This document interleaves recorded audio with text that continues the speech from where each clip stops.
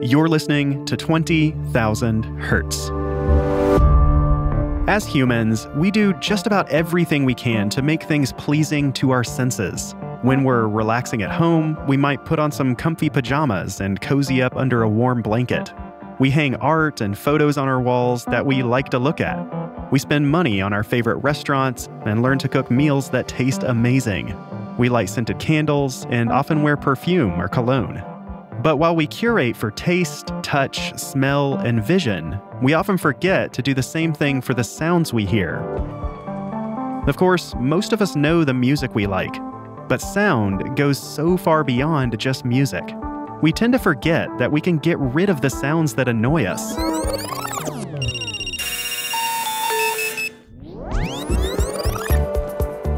And we can surround ourselves with sounds that make us feel good.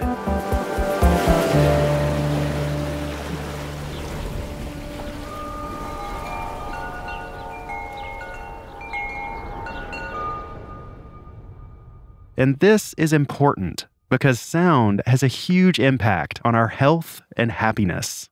This is something that's come up a bunch of times on our show. And I've always wanted to collect these pieces together into kind of a handbook for sonic happiness, a practical guide that can tell us how to make our world sound better so that we can feel better. And I knew the perfect person to help me create this guide. I'm Dr. Laurie Santos. Laurie is the host of a fantastic podcast called The Happiness Lab. Our podcast is all about the simple strategies you can use to feel better. We've done episodes on everything from the benefits of sharing, to avoiding burnout, to overcoming bad habits. Laurie is also a cognitive scientist and professor of psychology at Yale University. And Laurie agrees that we tend to forget about the power of sound to make us happy. I feel like sound is this overlooked modality in terms of how we want to design our spaces to feel happier. We also forget that we can sometimes intervene on sound when the sounds aren't great in our lives in order to maybe improve our well-being and improve all kinds of other stuff that we forget sound can help us control too. So let's get started. You're listening to the Handbook for Sonic Happiness. Chapter 1, Music. So let's talk about the positive sounds and things that we should pay attention to and try to get more of. The first thing my brain goes to when I think about good sounds is music. So I think a lot about music as almost just like a sonic prescription. For example, when I'm cooking, like I need jazz or like bluegrass of all things. Right. I don't know why I gravitate to those, but they like really calm me down. Mm-hmm. This calming effect isn't surprising because we hear music from the start of our lives. When we're in the womb, the heartbeat is the first rhythm we hear and feel. I think there's something built in about this form of emotional regulation. I mean, for example, we know that babies as young as 5 months of age can tell the difference between a piece of music that an adult would say is like a happy tune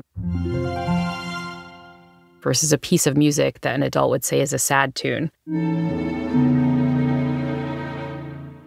One of the ways it's worth noting that music really affects us is that it's really deeply entwined with our sympathetic nervous system, which is kind of our fight or flight system. There's alerts that I can play for you that will instantly get your fight or flight system activated as though I slapped you or it showed you some like really scary thing like a gun or a snake or something like that. But then it can also kind of rev down our system. It can make our pulse go slower.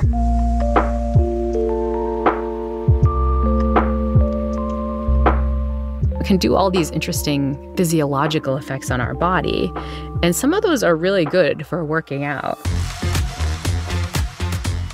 There's lots of evidence, for example, that if you're playing a super high-tempo song, you actually experience less physical exertion when you're exercising. So it's kind of like a legal drug, like a performance-enhancing drug, to kind of make you not feel the effects of your own physical exertion. I'm curious, what music do you listen to do that prescriptive mood thing with music? For me, it's partly the tempo. It's partly what the music is doing to me physiologically. I think sometimes when I'm cooking, I just want something upbeat to put me in a good mood. But for me, it's also music that really connects to memories. You know, so I'm going to be listening to bad 80s pop music. which, puts me in a good mood because it reminds me of friends back in the day or like bad 90s boy bands.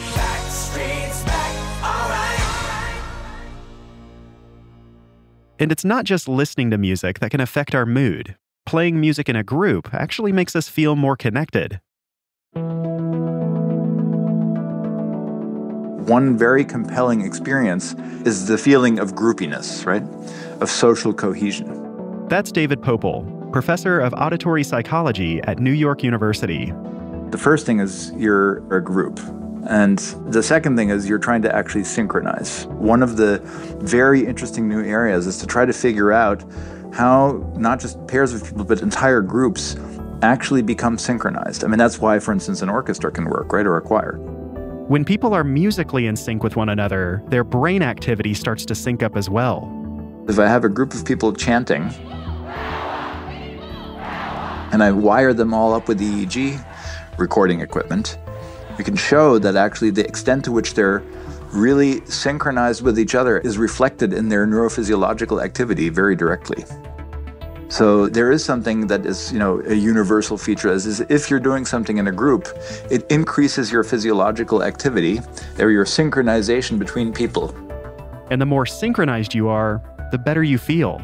That in turn actually correlates with the extent to which you like the experience or find it engaging. This experience of groupiness doesn't just make people happier, it can also make them kinder to one another. It correlates with all kinds of interesting things, like the extent to which you find, each other empathic and so on and so forth.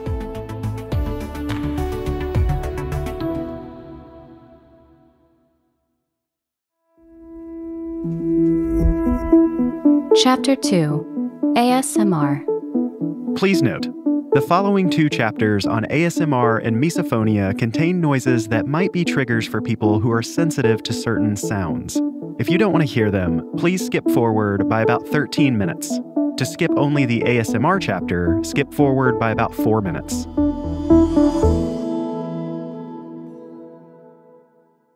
So Dallas, tell me about ASMR. So ASMR stands for Autonomous Sensory Meridian Response. And I didn't even realize I had this until I did a show about it. But what it is when you listen to very delicate sounds, traditionally, like somebody whispering or just like really whispering in your ear really nicely and sweetly.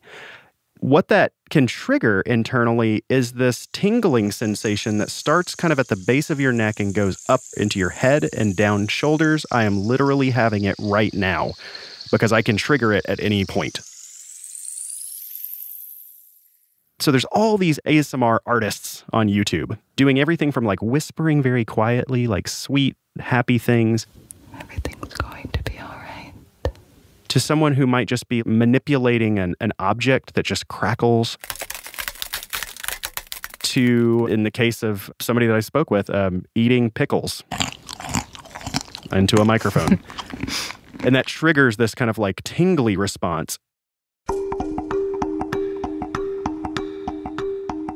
What's interesting about ASMR is that it's a stimulus in one modality, like sound, that is producing a tactile sensation.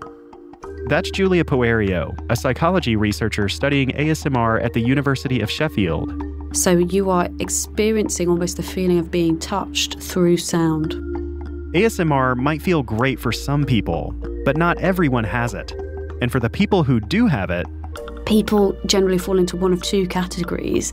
They either think that ASMR is something that everybody has, or they think that they're the only person that's had it and they don't realise that it's something that other people experience. So a lot of people, when they find out about the ASMR community and they find out that they can watch these videos on YouTube, they're like, wow, this is amazing because this is something that I've experienced all my life and I didn't know that I could go and intentionally experience it.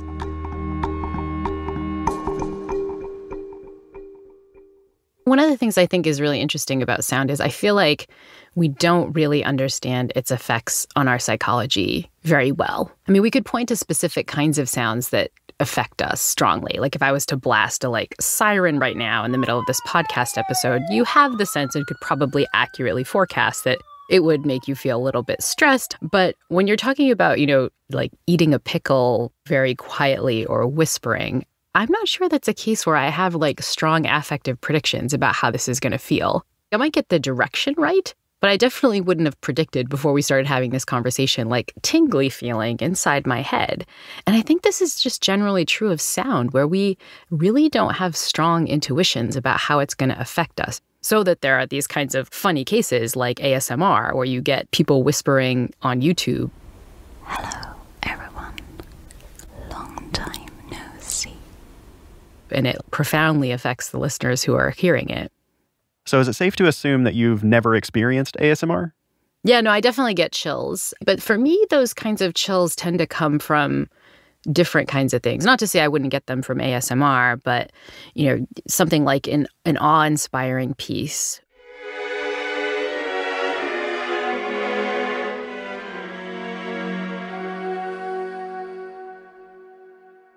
Or, a sound or a piece of music that really reminds me of an important memory, right?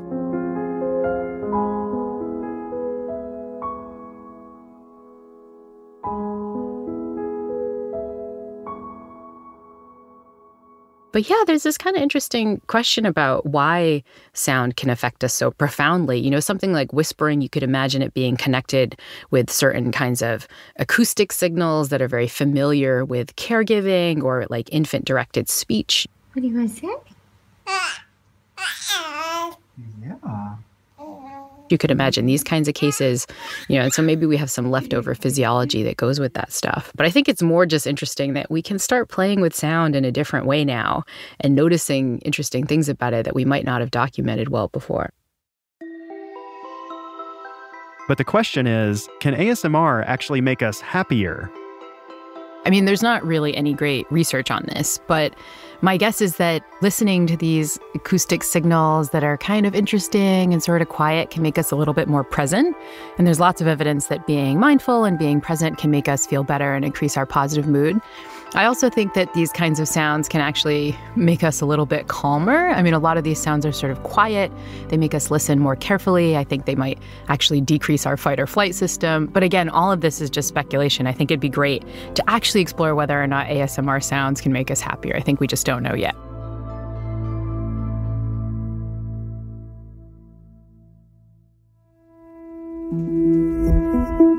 The Handbook for Sonic Happiness will continue after these messages.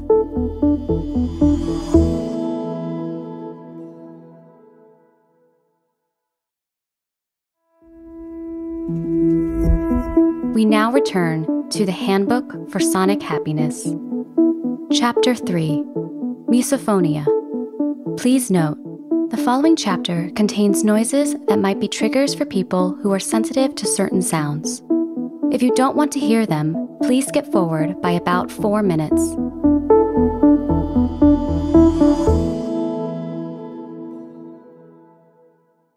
When we've gotten into the topic of misophonia, which literally translates to the hatred of sound, most people have no idea that they have it. And sometimes it's like tied in with like a sensory sensitivity in general. But essentially, it can give people extreme panic reactions to certain sounds that to some people is perfectly fine. So think of someone kind of uses their teeth to scrape food off of a fork. Or the most classic is nails on a chalkboard. But that idea goes much further into normal sounds that people have these really strong reactions to. It feels like a bear is chasing you. That's Meredith Rosold. You freeze. Whatever you're doing, you're not able to focus on anymore. Your heart races. You feel tense. You feel irritable. And not just mildly irritable, like you're really irritable. Her misophonia started when she was 6, and it caused problems at home. The hardest part was listening to my parents chew. So at the dinner table, I would cry, and my mom would not know what was wrong. And that would frustrate her. So dinner time was the hardest.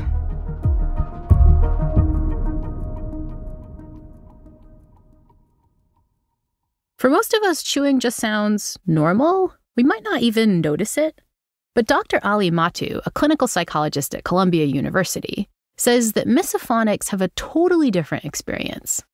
you're experiencing it as if someone is chewing right in your face to the point where maybe their spit or the bits of their food are just flying all over you.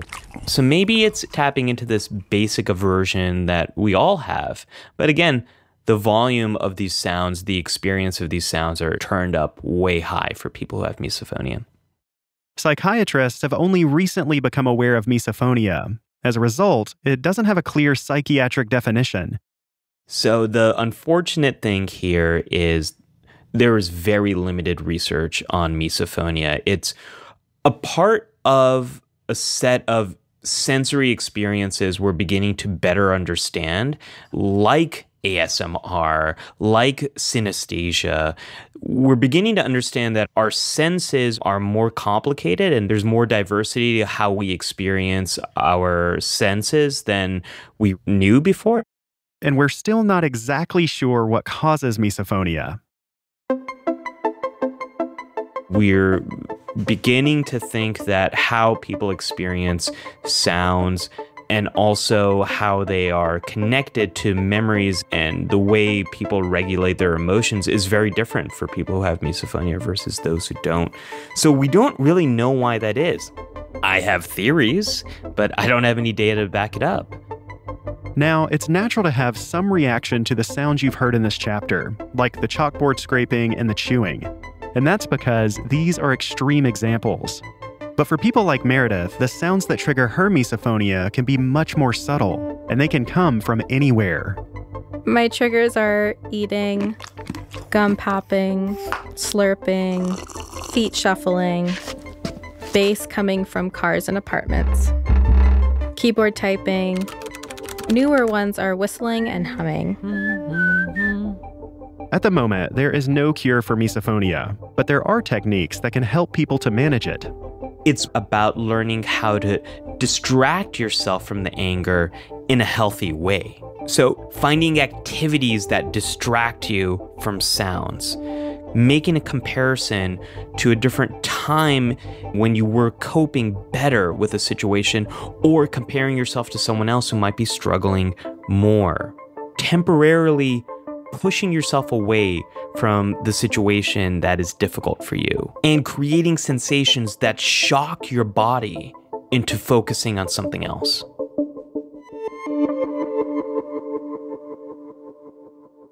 Yeah, I think that kind of opening people's minds to become a little bit more conscious, active listening and associating mood with certain sounds and sonic environments can really help people understand this mystery of sometimes when somebody's in a bad mood. Yeah, this was happening to me today, which is very salient because I knew I was going to have this conversation with you. I was in my office at Yale and was just feeling kind of frustrated, like I was trying to check my email. And then I had this realization that there was a horrid beeping sound happening somewhere down the hallway that had probably been going on for the last 45 minutes. And I was like, wait a minute, my mood is intricately tied to this annoying sound that's been repetitively going off. And it's probably not just my mood. We know that sound can automatically affect our attention, right? We have this limited store of attention, this spotlight when I'm trying to do some work on a computer and get my emails done. If part of my brain is naturally going vigilantly to what is this random sound that's going on in the background? I might not notice all that consciously, but my processing speed is going down. It's feeling a little bit more frustrating to do this kind of thing. I think there are these clear cases where our sound environment is negatively affecting us, and we might not even consciously realize it. Chapter 4. Noise.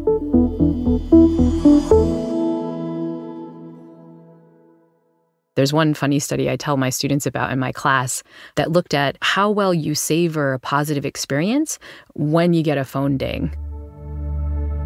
So they had people experiencing a massage, and there's just a phone in the background that just dings once during the massage. Your enjoyment of the massage goes down a whole point on a 10-point scale just because you heard that ding. There was another study that looked at people playing Mario Kart. So you're playing Mario Kart, right? And you just hear your phone buzz in the background. All of a sudden, your enjoyment of that Mario Kart game goes down just because you heard a little text message. I think we forget the strong consequences that noise can have for us. Maybe not the whine of a refrigerator, but outside construction noise, outside traffic noise. The evidence that this stuff is affecting us deeply is stronger than we really think. There's lots of evidence, for example, that hospital patients that are in louder rooms with like louder noise mechanisms and like beeping things wind up healing from surgeries more slowly than patients that happen to be in more quiet rooms. And the effects on kids is profound. Some super famous studies in the 1970s showed that kids who live on like the lower floors of an apartment building in New York that happened to be like near a big bridge, they wind up showing reading scores that are worse than the kids on the higher floors. And at first, folks were like, oh my gosh, ambient sound is kind of messing up learning. And folks fought this because that's not people's intuition of, well, how can sound affect learning? Maybe the people on the lower floors are, of a lower income, maybe there's something else correlated with it. And then finally, this guy, Gary Evans at Cornell, was able to do a really cool study on this. He was studying noise pollution near the Munich airport. And just as it would happen, they decided to move the Munich airport. I guess it was under renovation, and so they moved it somewhere else. So he was able to track kids learning who were near the super loud airport, and then the airport moved, versus kids who were at the new spot for the airport, and compare what happened. And what he finds is, if you look at, say, like 3rd and 4th graders, like reading scores go up when the airport moves for the kids who live near the loud airport. And the kids who are now near like the new place where the airport goes, their reading scores go down over time. And so all this goes to say that I think, if you were asked those folks, hey, is it noisy? They'd probably consciously realize like, oh, it's noisy. But would you think like, is it messing up your cognitive processing? I think people don't really realize this stuff. And it can have huge effects on things that matter a lot for your happiness. It doesn't just make you happier because that annoying sound is gone. There's evidence that if you have less annoying sounds around, you're more likely to be nicer to people. You just become a worse person when there's bad sounds around.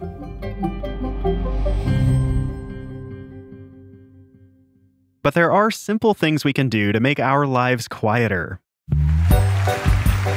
It's time to play the Quiet Game, the game where you could win a quieter life. But first, you have to complete all 4 stages. Let's play. Stage 1. Spray all of the door hinges in your home with WD-40. I do this every few months. Stage 2. Turn off every appliance in your home. Then turn them back on again, one by one. If you find one that's making a lot of noise, there might be something that needs fixing, or maybe eventually you can replace it. Stage 3. Consider adding more soft materials to your home, like curtains, throw blankets, pillows, rugs, and fabric-based furniture. These will soak up sound so your home feels quieter and more intimate. Stage 4. Put your phone in silent mode. Your phone should work for you, not the other way around. Congratulations! You have won yourself a quieter life. Thanks for playing the Quiet Game. We'll hear you next time.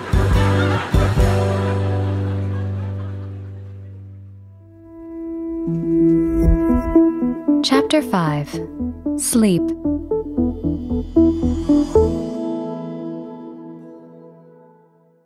So we've talked about how noisy sounds can negatively affect our emotional state, our learning state, but there's another thing that noise in particular can negatively affect, and that's our sleep. If I could change one thing about my current college students' mental health, I would make them sleep more, because instantly that would improve their levels of depression, their levels of anxiety, their wakefulness in class. We forget that sleep is so essential for our mental health, and sound can really affect sleep. Do you have any sonic rituals that you have to do around sleep? So I definitely wake up a lot in the middle of the night. These days, I listen to a lot of sleep meditations. And for me, these are really powerful for just helping me fall asleep. Here's a part of a sleep meditation from a YouTuber named Jason Stevenson. And as you gaze out the window, You admire the radiant colors that are spread across the sky. Violet, pink, and amber streaks dazzle your eyes. Sleep meditations are amazing. They've been really helpful for me. I can't sleep without some form of noise, like white noise. The reason that this white noise is useful in that circumstance is that white noise is basically sound that's covering all of the possible sounds that your ears could hear. That's Mac Haygood. I'm a sound scholar at Miami University of Ohio. The same way that white light is a combination of every color, white noise is a combination of all the frequencies that we can hear.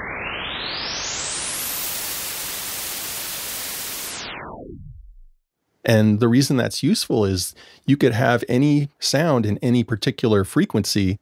Like the sound of a dog barking, which is in the 1,000 to 2,000 hertz range. And part of that frequency range of the white noise is going to be covering that up. And so this is known as masking, where one sound, if it's in a similar frequency range to another sound, it will cover that sound up. While you used to need a dedicated device for white noise, these days you can just download an app. These apps also include nature sounds like bird calls, wind, and every kind of rain you could imagine. You might think, well, rain is rain. But actually, people want the exact kind of rain that they have a really positive emotional, psychological association with. So people want rain on a tent, rain on a tarp, rain on a tin roof, on a slate roof. They want a big storm, or they want a light drizzle. I had one app developer tell me, if I have to make another kind of rain, I'm going to lose my mind. So why do many of us need to cover up the random sounds around us in order to get a good night's sleep?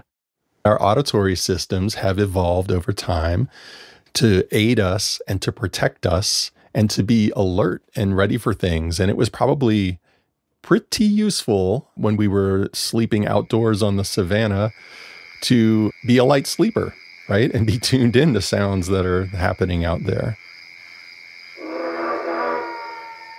So just because our physical circumstances has changed and we sleep in these quite safe houses, that doesn't mean that our auditory systems have completely changed in that way. The way our attention works is we can't say, "Hey, attention, I'm about to fall asleep. Please stop paying attention to distracting sounds that pop out." You hear the creak.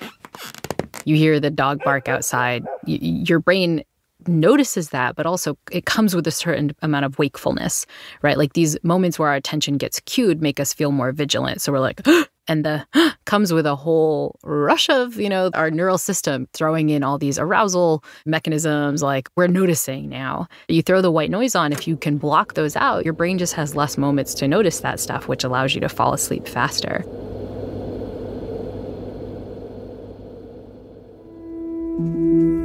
The Handbook for Sonic Happiness will conclude after a short break.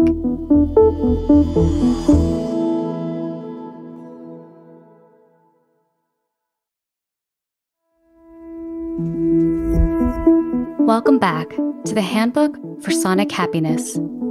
Chapter 6, Hearing Protection.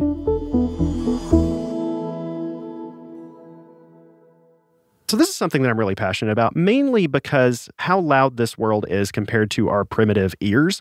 And as we get older, it is natural for people to lose the highest frequencies in their hearing. For example, my show is called 20,000 Hertz. 20,000 hertz is basically the highest frequency that we humans can hear when we were kids. And so if it was more accurate to me, it'd probably be called like 16,500 hertz at my age range. It's bad that you have to change the name of your podcast as you get older. It's like, go down to 12,000 hertz. But it is totally, totally normal for these higher frequencies to diminish with age. And it doesn't mean that you can't enjoy hearing. That's just part of life. But if you're not careful, it is possible to damage your hearing permanently. That kind of damage is different and preventable. The best way to think of hearing protection is to think of it like sunscreen. You can lie on the beach in the sun for a few minutes without it, but if you're going to be there for a long time, you're going to need it. And with sound, a few minutes in a loud space is okay, but any longer, and you're going to risk permanently damaging your hearing. Once it's damaged, it's not like skin that got burnt in the sun. The hair cells in your ears that capture sound never grow back. Once they're gone, they're gone. But yeah, hearing protection. I think everyone should have earplugs in their pocket. Anything from the simplest little foam earplugs to something a little bit fancier. I always keep them with me, and it's not just because I'm a sound designer, it's just that I find myself in the gym and my watch will go off saying this is loud, in 20 minutes you're going to start doing hearing damage. Or I'll find myself in a loud restaurant. Or I'll find myself at a loud concert. If I'm giving my kids a bath, they're just having a ball, splashing and screaming and stuff, but I just start to get really tense because it's so loud in this little bathroom. And my stress level of just having the control of being able to plug that feels nice to me. But yeah, I was wondering if you have any thoughts on hearing protection. I think it's super important. I mean, we often discount our future selves and forget what our future selves' preferences might be. Everybody's hearing is going to get a little worse over time, but it can get a lot worse if you're not being really careful. I think that we forget the cost that hearing damage can cause, especially socially, right? Losing the frequencies that are most important for hearing a conversation over a slightly louder restaurant. That deeply affects your quality of life. It deeply affects your social connection. It deeply affects your well-being over time. And so taking steps ahead of time to protect that is really important for your future self, but it's also important for you now because we see that noise makes us grumpier. It makes us worse people. It makes us feel a little bit more frustrated, and it makes it harder for us to regulate our attention and our presence. So I love this idea of just the earplugs in your pocket that you can just pop in. And my argument is, I know it's hard to really convince people about preventative measures in hearing, just like it is with sunscreen. But I wouldn't even make that as my primary argument. I would recommend anyone just have it. Just have it around, always accessible, because you know when you need it. And just, there's a very stark contrast when I suddenly realize, oh, I really need earplugs. To me, it's almost just like a little blankie or like a little bear, like it's my like protective mechanism. Not because I'm a sound designer, not because I, want to protect hearing so much. It's very much in the moment an anxiety pacifier for me. And, functionally what you're doing is like some sound that's really tripping up your fight or flight system, that's causing you and your body to feel like there's a tiger attacking me right now. You can get rid of that tiger. And in the moment, that can have a huge effect on, how you're feeling.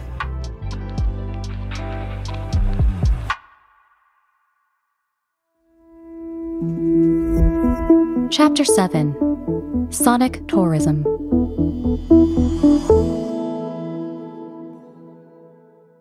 I know one of the things you've talked about on this show is this idea of sonic tourism. So what's sonic tourism? It sounds kind of amazing. So it's, when we go sightseeing, it's very similar to that. We sightsee for a reason because there's that difference between a picture or a video and what we feel there in the place because all of your senses are firing up.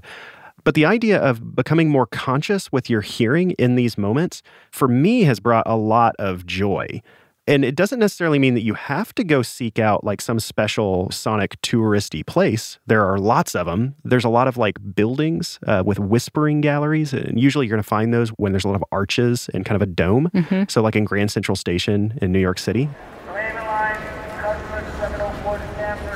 So what's happening is one person can stand in the corner of one side of the room. Somebody else can whisper into one in the other corner pretty far away. But the way that the dome is that it'll carry that signal very clearly kind of up and over to where you hear it really clearly on the other side. This is one of my favorite things to do when people visit New York and come in on the train. In New Haven, Connecticut, where I live, it like plops you right into that spot in Grand Central Station. And every time I'm there with a new person, I'm like, let's go to this room and stand here. Just stand there, just stand there. Hey, it's Lori. Can you hear me over there? And people are like, what? Whoa. I think it's people's like favorite spot in New York.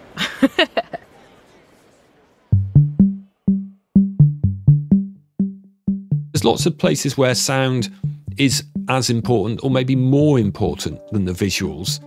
That's acoustician Trevor Cox. Trevor wrote an entire book on sonic tourism called Sonic Wonderland. The premise of Sonic Wonderland was to go and find the most incredible, most gobsmacking sounds you could find in the world.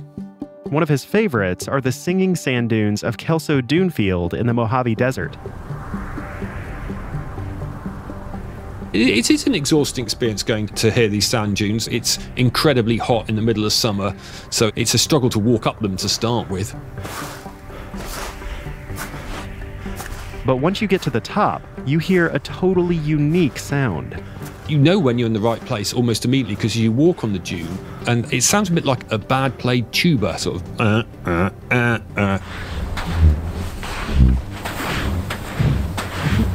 In the literature, they talk about this being a burping sound, but I think it sounds more like a badly played wind instrument.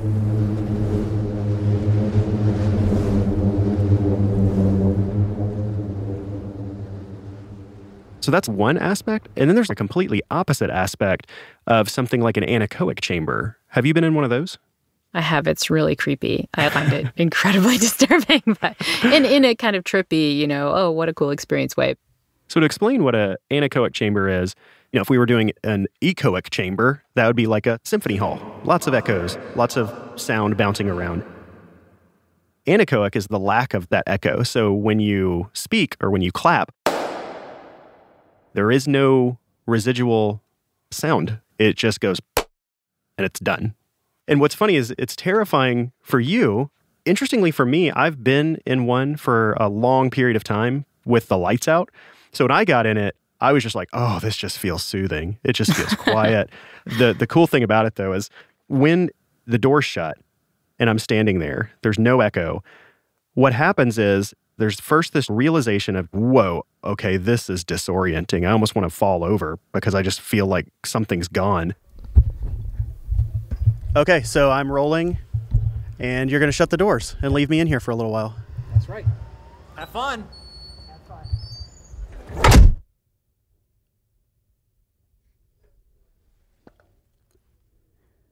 All right, I think I've been in here for about 7 or 8 minutes. One thing that people talk about when they go into anechoic chambers is pressure. So I do feel pressure, which is odd because there's nothing that would actually be putting pressure on my eardrums. But having no sound at all feels a little bit like being under the water far enough where it starts to hurt your ears. That's kind of what it feels like. And I hear a high-pitched, I don't know if I'd say I'd hear it, but I perceive a high-pitched noise. It's got to be something that's just in my brain or ear. My brain is interpreting it as audible, but I don't know if it is. It's not a single tone, but it's like high-pitched noise. So another phenomenon is that you start to hear your internal organs more the longer you're in here. So I'm starting to hear my heartbeat. I can't even breathe through my nose because it's so loud.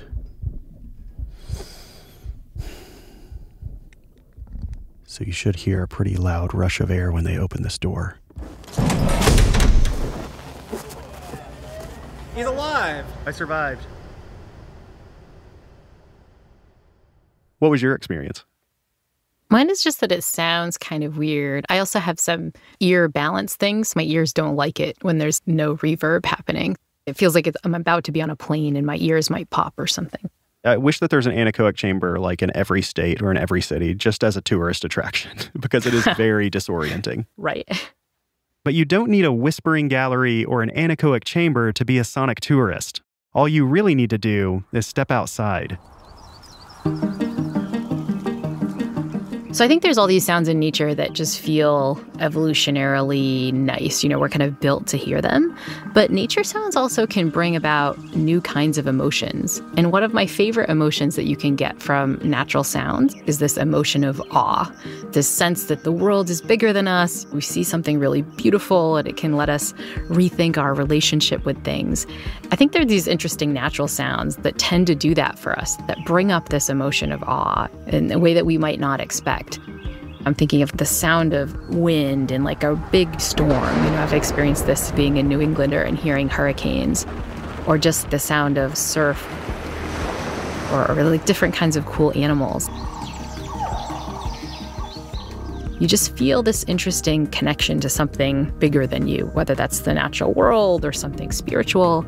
And there's so much evidence that experiencing awe can improve our well-being over time, can make you feel more socially connected with other people in the world around you. And I think this is something we miss out on the natural world, is that our auditory environment can actually give us this sense of awe. I think we can all relate with being on the internet, on social media or in work or in email or whatnot. To me, that's sonically like an anechoic chamber. It's very me-focused. I'm getting sucked into my brain, and I'm starting to hear all of my thoughts. I'm hearing all of my fears, and I'm doing all of my second guessing.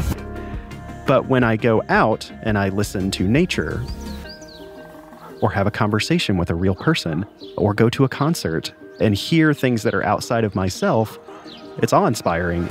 And it reminds me that I'm a piece of a greater humanity. So I don't think it has to even be like grand. You don't have to go to the ocean. But being mindful of the things around you, going for a walk in the neighborhood, for me, it feels like nature. So it's within reach.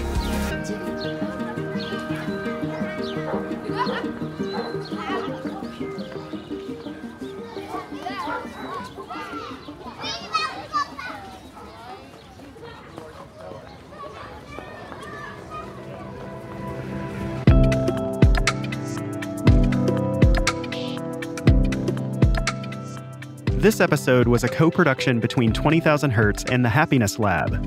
Over on the Happiness Lab, Lori talks to psychologists, therapists, social workers, and other experts about the latest research on happiness. Because happiness doesn't come from earning more money, a better job, or an Instagram-worthy vacation. To learn what does truly make us happy, subscribe to the Happiness Lab right here in your podcast player. 20,000 Hertz is produced out of the sound design studios of DeFacto Sound. To hear more, visit defactosound.com. This episode was written and produced by Andrew Anderson and Casey Emmerling, with help from Sam Reinbold. It was sound designed and mixed by Justin Hollis, with original music by Wesley Slover. Thanks for listening.